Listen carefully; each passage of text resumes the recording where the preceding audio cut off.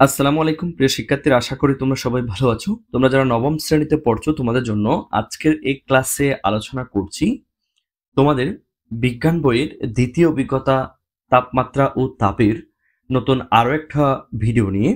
শিক্ষার্থীরা, আমরা এর আগের ক্লাসে তোমাদের তাপমাত্রা ও তাপের সেকেন্ড ভিডিওটা বা সেকেন্ড ক্লাসটা আপলোড করেছি। তোমরা যারা এখনো আমাদের এই চ্যানেলে নতুন তারা অবশ্যই চ্যানেলটি সাবস্ক্রাইব করে নোটিফিকেশন বেল অন করে রাখবে এবং তোমরা এখান থেকে তোমাদের প্রয়োজনীয় যে ক্লাসগুলো প্রয়োজন সেটা অবশ্যই করে কমেন্ট সেকশনে একটু জানিয়ে দিও তোমাদের ক্লাসগুলো কেমন লেগেছে এবং বাংলাদেশের কোন জায়গা থেকে তোমরা আমাদের ক্লাসগুলো করছো। আর তাছাড়া শিক্ষার্থীরা, তোমাদের জন্য আজকে আরো একটা ক্লাস আপলোড করা হবে বিজ্ঞানের অনুশীলন বইয়ের, সেটা হচ্ছে খেলার মাঠে বিজ্ঞান। সেই উদ্দেশ্যে তোমাদেরকে বলছি, তোমাদের স্কুলে এখনো পর্যন্ত বার্ষিক ক্রীড়া ও সাংস্কৃতিক প্রতিযোগিতা শেষ হয়েছে কিনা, বা কে কতটা ইভেন্টে অংশগ্রহণ করেছো, বা প্রাইজ কিরকম পেয়েছো, কততম স্থান অর্জন করেছো, সেটা একটু কমেন্ট সেকশনে জানাতে পারো, যাতে আমরা একটু শুনতে চাই বা কোন কোন স্কুলে এখনো পর্যন্ত খেলাধুলা শেষ হয়েছে বা কোনটাতে এখনো পর্যন্ত খেলাধুলা শেষ হয় নাই। সেটার জন্য অবশ্যই ওই খেলার মাঠে বিজ্ঞান অনুশীলন বইয়ের ওটার জন্য তোমাকে অবশ্যই বল, চাপ ও শক্তি এই সবগুলা ক্লাস আগে করে নিতে হবে। সেক্ষেত্রে চলো আমরা আমাদের কাজে যাই। এখানে কি বলা হয়েছে, তাপ প্রয়োগে পদার্থের প্রসারণ নিয়ে আমরা আজকে আলোচনা করব। যেখানে তাপ প্রয়োগে পদার্থের প্রসারণ বলতে স্যার তিনটা পদার্থ আমরা জানি, কঠিন, তরল এবং বায়বীয়। তাহলে এই তিনটা পদার্থেরই প্রসারণ হয়। তো আমরা কঠিন পদার্থ নিয়ে আজকে আলোচনা করব। দেখো, আমরা যদি একটু ভালো করে রেল লাইনের দিকে তাকাই তাহলে আমরা দেখতে পাই যে রেল লাইনের মাঝে সবসময় একটুখানি ফাঁক রাখা হয়। তার কারণ, তাপের কারণে রেল লাইনের প্রসারণ হয়, রেল লাইন আঁকাবাঁকা হয়ে যেতে পারে। ঠিক কতখানি ফাঁক রাখা হলে রেল লাইন ট্রেনের জন্য সবসময় নিরাপদ হবে, এই জাতীয় বিষয়গুলো জানতে হলে জানার জন্য তাপের সঙ্গে পদার্থের যে প্রসারণের সম্পর্ক রয়েছে সেটা আমাদের বোঝা দরকার। তো আমরা এই চিত্রের মধ্যে একটা রেল লাইন দেখতে পাচ্ছি যেটা একটু বেঁকে গিয়েছে, হয়তোবা এখানে ফাঁক রাখা হয় নাই সেজন্য। তো এই জিনিসটা আমরা এখন একটু দেখব। সেক্ষেত্রে আমাদের একটি ফেড কোর্স চলমান রয়েছে, সে সম্পর্কে বিস্তারিত জানার জন্য তোমরা এখানে এই হোয়াটসঅ্যাপ নাম্বারে যোগাযোগ করতে পারো, যেখানে আমরা গণিত এবং বিজ্ঞানটা পড়াই। অথবা তোমরা চাইলে আমাদের যে আরফাত একাডেমির ফেসবুক পেজ এবং ফেসবুক গ্রুপ রয়েছে, সেই ফেসবুক গ্রুপ পেজ এবং গ্রুপ থেকেও বিজ্ঞপ্তিটা দেখে নিতে পারো। আর যারা ফেসবুক পেজ থেকে আমাদের এই ভিডিওগুলো দেখছো, অবশ্যই ভিডিওগুলো শেয়ার করে দিও নিজেদের টাইমলাইনে, যাতে প্রয়োজনের মুহূর্তে খুব অনায়াসে ভিডিওগুলো পেয়ে যাও। আর অবশ্যই আজকের এই ক্লাসের সমস্ত নোটস তোমরা এই গ্রুপটিতে সাবমিট করবা এবং এখানে অসংখ্য স্টুডেন্টস তাদের নোটস গণিতগুলা এখানে সাবমিট করে এবং না পারলেও এখান থেকে জিজ্ঞেস করে এবং অনেক স্টুডেন্টস এগুলো আনসার দিয়ে দেয়। তারপরে যদি না পারে আমি তো আছি, এই আর কি। তো সেক্ষেত্রে এখানে রেল লাইনের যে বিষয়টি রয়েছে সেটা হচ্ছে, দেখো এই যে এটা একটা রেল লাইনের একটা পাত এবং এদিকে মনে করো রেল লাইনের আর একটা পাত রয়েছে। এখন এই দুইটা রেল লাইনের পাতের ঠিক মাঝখানে এখানে কিছু ফাঁকা রাখা হয়, কারণ এই সূর্যের আলো যখন এই রেল লাইনগুলোতে পড়ে, এই রেল লাইনগুলোতে পড়ার পরে যাতে এই রেল লাইনটা একটু করে প্রসারিত হওয়ার সুযোগ থাকে, সেজন্য। না হয় ট্রেনে দুর্ঘটনা করতে পারে, যেমনটা তোমরা এই চিত্রের মধ্যে দেখতে পাচ্ছ। এবার আসো কঠিন পদার্থের প্রসারণের বিষয়টা দেখো। তোমরা ইতিমধ্যে তাপ প্রয়োগে পদার্থের তাপমাত্রার পরিবর্তন এবং তার সঙ্গে অণুগুলোর কম্পন বা গতির যে একটা হ্রাস বৃদ্ধির সম্পর্ক রয়েছে সেটা আমরা জেনে গিয়েছি। তো কঠিন পদার্থের অণুগুলো নির্দিষ্ট অবস্থানে থেকে একে অন্যকে আণবিক বল বা আণবিক শক্তি দিয়ে টেনে নিজের দিকে টেনে রাখে। এই বলকে আমরা এই 2.2 চিত্রের মধ্যে দেখতে পাচ্ছি, তো এই স্প্রিং এর সাথে তুলনা করে। তবে এই স্প্রিংটির একটা বিশেষ বৈশিষ্ট্য আছে, যে বৈশিষ্ট্যটা হচ্ছে এটাকে বেশি দূর পর্যন্ত প্রসারিত করা যাবে কিন্তু খুব অল্প পরিমাণ সংকুচিত করা যাবে। অর্থাৎ প্রসারিত করা যাবে বেশি, বাট সংকুচিত করা যাবে খুব অল্প পরিমাণ।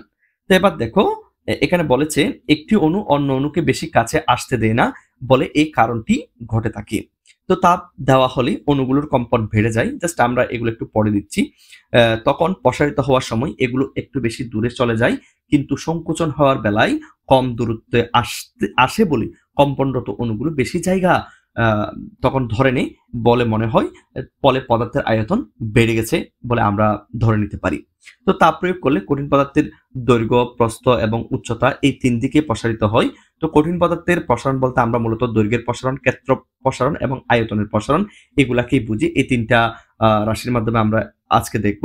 তো যেহেতু এগুলো পরস্পরের সাথে সম্পর্কযুক্ত, তাই যে কোনো একটি পরিমাপ যদি আমরা পারি তাহলে বাকি দুইটা ইজিলি আমরা বের করতে পারবো।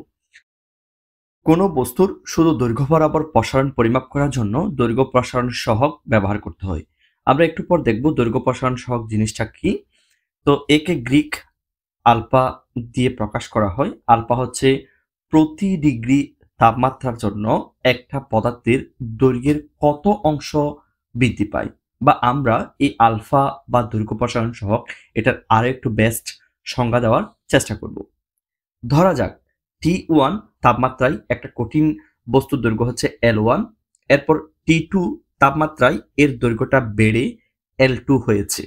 তো এখন আমরা যদি হিসেব করে দেখি ঠিক কতটুকু দৈর্ঘ্য পরিবর্তিত হয়েছে, তাহলে অবশ্যই শেষ দৈর্ঘ্য L2 থেকে এর আদি দৈর্ঘ্য L1 আমাকে বিয়োগ দিতে হবে, অর্থাৎ আমি এই অংশটা পাবো। অথবা তুমি চাইলে এই জিনিসটাকে একেবারে সরাসরি ডেল্টা এল দিয়ে প্রকাশ করতে পারো। এখানে ডেল্টা এল বলতে বোঝাচ্ছে দৈর্ঘ্যের মোট পরিবর্তন, অথবা L2 মাইনাস L1 যা কথা, ডেল্টা এল সেম কথা। এইবার আমি যখন দৈর্ঘ্যের কত অংশ মোট পরিবর্তন থেকে যখন কত অংশ পরিবর্তন হয়েছে সেটা বের করব, তখন আমাকে এই যে মোট পরিবর্তন L2 মাইনাস L1 অথবা ডেল্টা এল, এটাকে আমাকে আদি দৈর্ঘ্য দিয়ে ভাগ করতে হবে, তখন আমি এই রাশিটা পাবো। আশা করি বিষয়টা ক্লিয়ার। এরপর আমাদের দেখো প্রতি ডিগ্রি তাপমাত্রা বৃদ্ধির জন্য দৈর্ঘ্যের কত অংশ পরিবর্তন হয়েছে, এটা বোঝার আগে আমাকে বুঝতে হবে এখানে যে কত অংশ পরিবর্তন হয়েছে এটা হচ্ছে স্যার T1 এবং এই যে T2 তাপমাত্রার উপর ভিত্তি করে। তো আমি এখন সেটাই লিখলাম। তো এখন আমি লিখব স্যার T2 মাইনাস T1 তাপমাত্রায় মূলত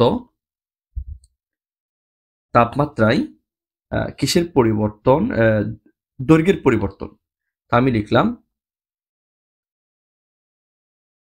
দৈর্ঘ্যের পরিবর্তন হচ্ছে L2 minus L1 divided by L1। এখন আমি যদি এটাকে একক তাপমাত্রায় কাউন্ট করি, তখন দৈর্ঘ্যের পরিবর্তনটা হচ্ছে এই L2 minus L1 divided by L1। এই পুরো রাশিটাকে আমাকে এই T2 মাইনাস T1 দিয়ে ভাগ করতে হবে।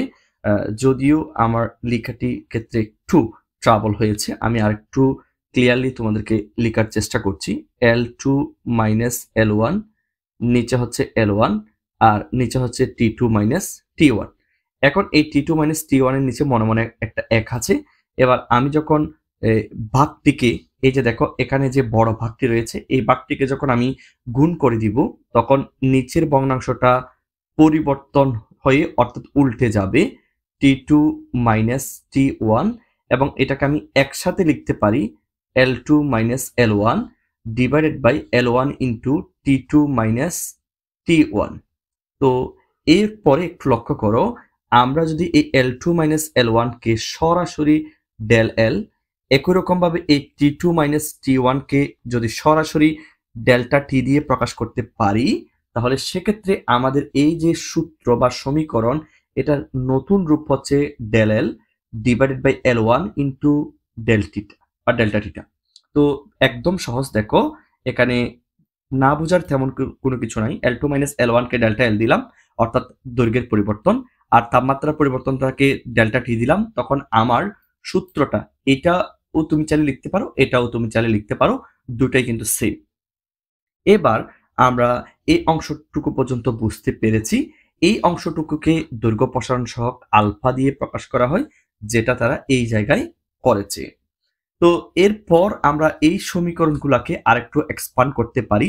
যেমন দেখো কঠিন, অর্থাৎ এই সমীকরণটাকে যদি আমি আর্গুণন করি, তখন আমি এটা পাবো। দেখো কঠিন বস্তুর দৈর্ঘ্য প্রসারণ সহগ আলফা জানা থাকলে তাপমাত্রা বৃদ্ধি পেলে একটি বস্তুর দৈর্ঘ্য কত হবে আমরা এই সমীকরণ থেকে বের করতে পারবো। T1 তাপমাত্রায় একটি কঠিন বস্তুর দৈর্ঘ্য যদি হয় L1, তাহলে তার তাপমাত্রা বৃদ্ধি করে যদি T2 তাপমাত্রায় তার দৈর্ঘ্য যদি L2 হয়, অর্থাৎ T1 এ হচ্ছে L1, T2 তে যদি L2 হয়, তখন আমরা এই সমীকরণটাকে একটু বর্ধিত করার চেষ্টা করি। এখানে সমীকরণ বলতে স্যার আমরা এটাকেই বাড়াবো, কারণ এটাকেই মূলত আলফা দিয়ে প্রকাশ করা হয়েছে। L2 minus L1 divided by L1 into T2 minus T1। আমরা একটু পর এটাকেও বাড়াবো, সমস্যা নেই, সেমই। তো আমরা এই জায়গায় বাড়ালে কি হচ্ছে দেখো, গুণ করলে আর গুণন করলে L2 minus L1 equal to alpha L1 into T2 minus T1, অর্থাৎ এই আলফার নিচে মনে মনে একটা 1 ছিল, যেটার সাথে এই 1 এর সাথে উপরের L2 মাইনাস L1 কে গুণ করেছি, আর আলফা হচ্ছে উপরের রাশি, দেন এই ডান পাশে হচ্ছে নিচের রাশি, এটা দিয়ে আলফাকে গুণ করেছি।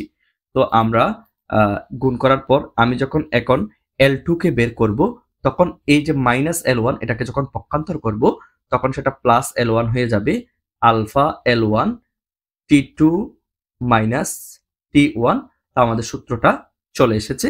দেখো, এটাই হচ্ছে আমাদের কাঙ্ক্ষিত সূত্র, যেটাতে আমরা L2 এর পরিমাণটা বের করতে পারবো যদি T1, T2 এবং L1 বা আদি দৈর্ঘ্য দেওয়া থাকে। এখানে T1 মান হচ্ছে আদি তাপমাত্রা, T2 মান হচ্ছে শেষ তাপমাত্রা, L1 মান হচ্ছে আদি দৈর্ঘ্য, L2 মান হচ্ছে শেষ দৈর্ঘ্য। তো এটার প্রেক্ষিতে আমরা একটু পর এই ম্যাথটা করব। তার আগে আমরা একটু আমাদের শীট থেকে দেখে আসি। তো কঠিন পদার্থের প্রসারণ হচ্ছে দৈর্ঘ্য প্রসারণ, এরপরে তোমার রয়েছে ক্ষেত্র প্রসারণ এবং আরেকটা রয়েছে আয়তন প্রসারণ। আমরা এখানে দৈর্ঘ্য প্রসারণ নিয়ে মূলত আলোচনা করছি। তো কঠিন, তরল, বায়বীয় এই 3 ধরনের প্রসারণ কিন্তু পদার্থের ক্ষেত্রে হয়ে থাকে। তো দৈর্ঘ্য প্রসারণ জিনিসটা কি? কোন একটা কঠিন বস্তুর তাপতে যদি তুমি তাপ প্রয়োগ করো, তাহলে এর দৈর্ঘ্য বরাবর যে প্রসারণটা হবে এটাকে বলা হয় দৈর্ঘ্য প্রসারণ। অর্থাৎ একটা কঠিন বস্তুকে তুমি তাপ দিয়েছো, এর দৈর্ঘ্য বরাবর যে প্রসারণটা হয়েছে এটা হচ্ছে দৈর্ঘ্য প্রসারণ। এরপর দেখো, এটা হচ্ছে একটা কঠিন বস্তুর আদি দৈর্ঘ্য, যেটাকে আমি L1 ধরেছি। এরপর এখানে তাপমাত্রা দেওয়ার পর তার দৈর্ঘ্যটা একটু বেড়ে গিয়ে L2 হয়েছে। তাহলে কতটুকু বেড়েছে? স্যার, শেষ দৈর্ঘ্য থেকে আদি দৈর্ঘ্য বিয়োগ দিয়েছি, অর্থাৎ এখানে এই এতটুকু পরিমাণ বৃদ্ধি পেয়েছে তার দৈর্ঘ্য, যেটা কালো মার্ক করা আছে, তোমরা আশা করি সেটা স্ক্রিনে দেখতে পাচ্ছ। এবার দেখো, এখানে θ1 বলেছে, তুমি চাইলে T1 ধরতে পারো। তো θ1 বা T1 তাপমাত্রায় দৈর্ঘ্য হচ্ছে L1। এখন তাপমাত্রা যখন θ2 বা T2 হয়ে গেল, তখন দৈর্ঘ্য হচ্ছে স্যার L2। তো এক্ষেত্রে দৈর্ঘ্য বৃদ্ধি পেয়েছে L2 মাইনাস L1, তাপমাত্রা বৃদ্ধি বুঝতেই পারছো, θ2 মাইনাস θ1 অথবা T2 মাইনাস T1। তো এখানে দৈর্ঘ্য প্রসারণ সহগটাকে আলফা দিয়ে প্রকাশ করা হয়। সেক্ষেত্রে আমরা এই সূত্রটা পেয়েছি। কিভাবে পেয়েছি আমি সেটা তোমাদেরকে ঠিক এই জায়গায় একেবারে এক্সপ্লেন করে করে দেখিয়েছি। জাস্ট আমাদের সূত্রটা কিভাবে এসেছে সেটা বোঝার জন্য তোমাদের এই জিনিসটা একটু বুঝে নিতে হবে। এরপরে দেখো, এখানে দেওয়া আছে আলফা মানে হচ্ছে দৈর্ঘ্য প্রসারণ সহগ, L1 মানে হচ্ছে আদি দৈর্ঘ্য, L2 মানে শেষ দৈর্ঘ্য, L2 মাইনাস L1 মানে হচ্ছে দৈর্ঘ্য বৃদ্ধি বা দৈর্ঘ্যের পরিবর্তন, যেটাকে তুমি চাইলে ডেল্টা L দিয়েও প্রকাশ করতে পারো। θ2 মাইনাস θ1 মানে হচ্ছে তাপমাত্রার পরিবর্তন, যেটাকে তুমি চাইলে ডেল্টা θ দিয়ে প্রকাশ করতে পারো, অথবা তুমি চাইলে তাপমাত্রার পরিবর্তনটাকে পূর্বের মতো আমি তোমাদেরকে যেভাবে দেখিয়েছি, তুমি চাইলে T2 মাইনাস T1 অথবা ডেল্টা T দিয়ে প্রকাশ করতে পারো, এজ ইউ উইশ, তুমি তোমার যেটা ইচ্ছে সেটা পারবা।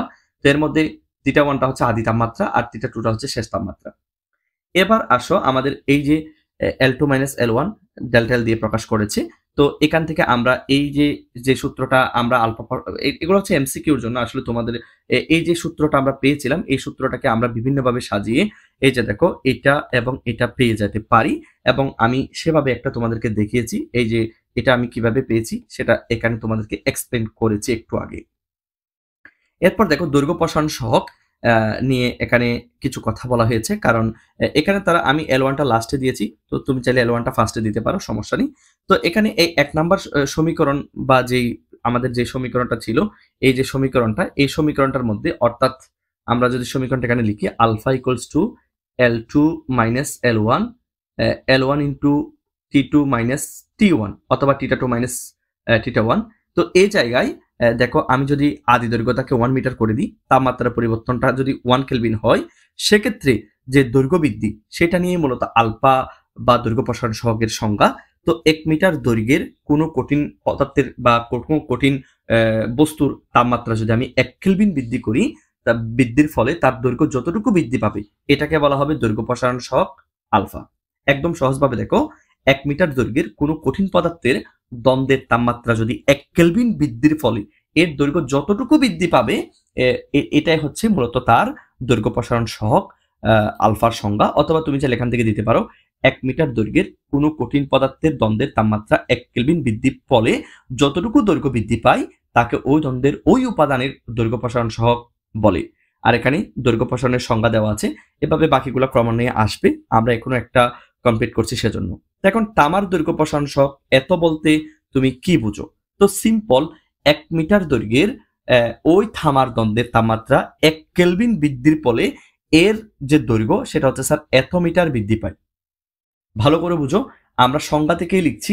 সংজ্ঞা যেভাবে ছিল 1 মিটার দৈর্ঘ্যের ছিল এবং তাপমাত্রা 1 কেলভিন বৃদ্ধি করেছিলাম, দৈর্ঘ্য যতটুকু বৃদ্ধি পাবে। তো আমরা এখান থেকে লিখেছি, দেখো এই যে 1 মিটার দৈর্ঘ্যের কোনো তামার দ্বন্দ্বের, যেহেতু এটা তামার দৈর্ঘ্য প্রসারণ সহগের কথা বলা হয়েছে, তাহলে ওই 1 মিটার দৈর্ঘ্যের তামার দ্বন্দ্বের তাপমাত্রা যদি আমি এই 1 কেলভিন বাড়াই, তাহলে এর দৈর্ঘ্য হচ্ছে এত মিটার স্যার বৃদ্ধি পাবে। তোমরা আশা করি দেখতে পেয়েছো। তো এরপর আমরা এখানে তোমাদের বইতে একটি ম্যাথ রয়েছে, সেই ম্যাথটা একটু করব। উদাহরণ 290, আমি কালার প্যানটা একটু চেঞ্জ করি, 290 কেলভিন তাপমাত্রায়, এটা হচ্ছে স্যার T1 থাকায় একটি 10 মিটার, এটা হচ্ছে স্যার L1 দৈর্ঘ্যের ধাতব তারকে রোদে ফেলে রাখা। এরপর আমি যদি 325 কেলভিন যখন হলো রোদে তাপমাত্রাটা, এটা হচ্ছে স্যার T2, এখন তারের দৈর্ঘ্যটা কতটুকু হবে? এটা হচ্ছে স্যার L2। তো দেখো আমি আবারও বলছি, এবং এখানে তারের উপাদানের দৈর্ঘ্য প্রসারণ সহগ আলফা দেওয়া রয়েছে, যেটার মান হচ্ছে 23 ইন্টু 10 ইনভার্স 6 কেলভিন ইনভার্স। তো দেখো এই যে 290 কেলভিন, এটা হচ্ছে T1 বা আদি তাপমাত্রা। এরপর 325 কেলভিন, এটা হচ্ছে T2 বা শেষ তাপমাত্রা। কারণ তারা বলেছে 290 কেলভিন তাপমাত্রায় থাকা একটি 10 মিটার দৈর্ঘ্যের ধাতব তারকে রোদে ফেলে রাখায় এর তাপমাত্রা 325 কেলভিন হলো। এখন তারের দৈর্ঘ্য কতটুকু হবে? তো আমরা সরাসরি এই সূত্র দিয়ে বের করে ফেলতে পারি। এই যে দেখো L2 = L1 plus alpha L1 into T2 minus T1। তো তুমি এটা দেখো, এখানে এই যে L1 এর মান হচ্ছে কত? 10। এরপর এই যে L1 এর মান হচ্ছে কত? 10। T2 এর মান হচ্ছে 325, T1 এর মান হচ্ছে 290, এবং এই যে আলফা রয়েছে, এই আলফার মানটা হচ্ছে 23 ইন্টু 10 ইনভার্স 6 এতটুকু। এরপর আমি যদি এটাকে ক্যালকুলেশন করি, আমার আনসার এটা চলে আসবে। তোমরা যদি চাও আমি ক্যালকুলেটরে দেখাতে পারি। এখানে কিন্তু একটু সায়েন্টিফিকের বিষয় রয়েছে, ক্যালকুলেটরে কিভাবে এসেছে সেটা তোমাকে অবশ্যই একটু জানতে হবে।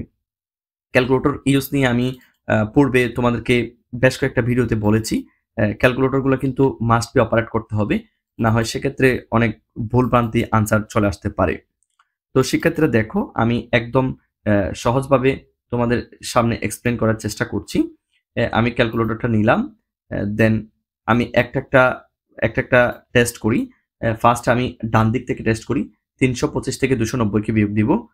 325 মাইনাস 290 ইকুয়াল দিয়ে দিলাম। কত আসছে সেটা আমার জানার বিষয় নয়। এরপর এটার সাথে 10 কে গুণ দিব। আমি ফার্স্ট অফ অল এই 10 কে গুণ দিলাম। এরপর আমি আলফার মানকে গুণ দিব। এই যে নীল কালারের, এটা হচ্ছে আলফার মান, তবে এটাকে ব্র্যাকেটে তুলতে হবে, কারণ যেহেতু এটা সায়েন্টিফিক মোডে রয়েছে। 23 EXP বা এক্সেপশনাল এই জায়গায় লিখতে পাবা। এরপর হচ্ছে -6 ব্র্যাকেট ক্লোজ, দেন ইকুয়াল দিয়ে দিলাম। এরপর হচ্ছে যোগ 10, তো আমি যোগ 10 দিয়ে দিলাম। দেন দেখি, সমান দিয়ে দেখি। এই যে দেখো আমাদের আনসারের সাথে তাদের আনসারটা মিলছে কিনা। আমার 10.00805 এসেছে, ওরা 008 পর্যন্ত রেখেছে। তো আশা করি তোমরা পারবে। তারপরেও যদি কোনো কিছু না বুঝো অবশ্যই কমেন্ট সেকশনে জানিয়ে দিবা।